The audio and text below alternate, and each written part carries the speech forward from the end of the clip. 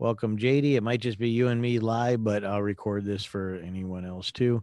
And it is informal today. Since it's just you, I don't even care if you put your name in the thing. But if you want to ask a question or something, just unmute yourself and ask.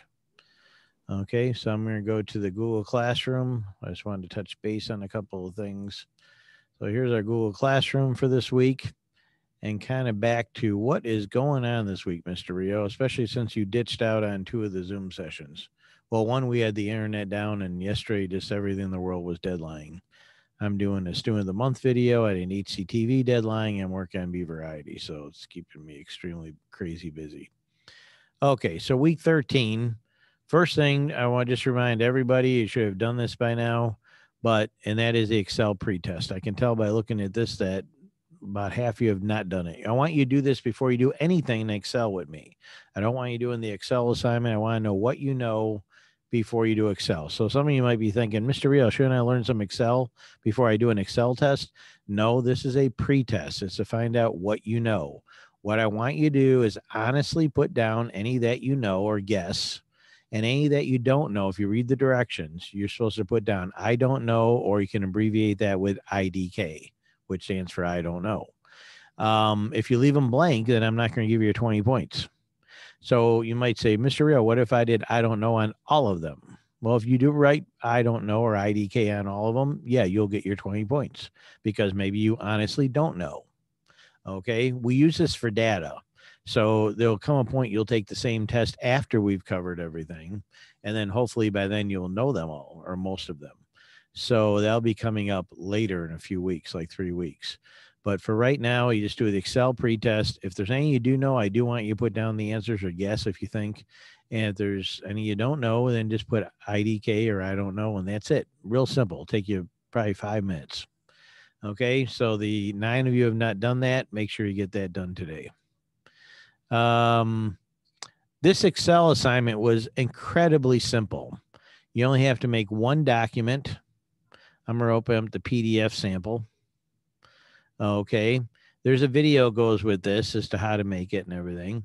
You can use any version of Excel. You can use the full version of Excel. You can use the online only version of Excel.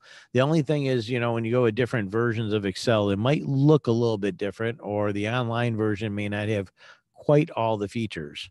What I think I'm going to do for the other Excel lessons, because there's really nothing I need the full version for. And so since some of you may be easier for you to get to the online version, and that's one I can get to also, I can make some tutorials for that.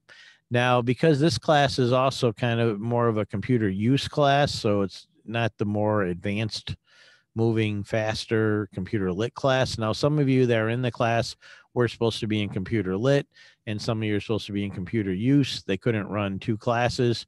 So they said, why don't you just run one class and make it a little more like a computer use class and, take it from there. So I will be doing, we get into some more lessons with Excel. I might use the online version because the basics are going to be the same no matter what. And should someone have a Mac, you can get Excel for Mac too. So, but all we're doing here is we're opening up a new Excel document. These are called rows and columns. The columns are like A, B, C, D. The rows like 1, 2, 3, 4, 5. You can adjust the width of these. If you go up here between them, like between A and B and C, they'll become a double arrow. Now, you're not seeing it for me right now because I'm on a PDF. But if you're actually in Excel, you can drag these, and you're going to put your name and budget. Don't put my name, put your name. You're going to put categories. Now, it doesn't really matter. You notice how I started mine in B5? This is called a cell reference, like B5. I could have started it in A5. I just did because I thought it looked nicer having it in a little bit. So, but you don't have to necessarily start the exact same cell that I do, though. If you do, it'll probably be easier for you because you can see what we do here. Now, we did a budget here. We had some categories, we have some dollar amounts, and then we put in some formulas or functions to calculate this.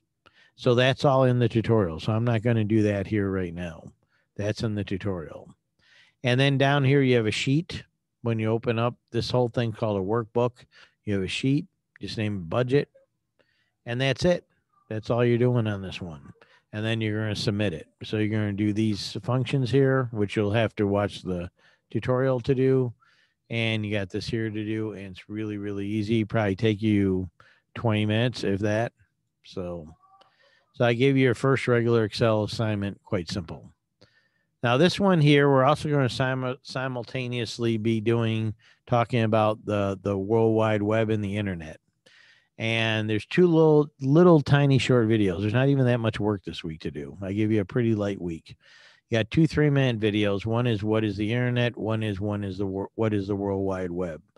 I want you to understand a few basic facts. Number one, the internet is just a network of networks around the world. That's it. Harper Creek has a network. We plug into Merit, which is a network that connects schools in Michigan. They plug into the regular internet.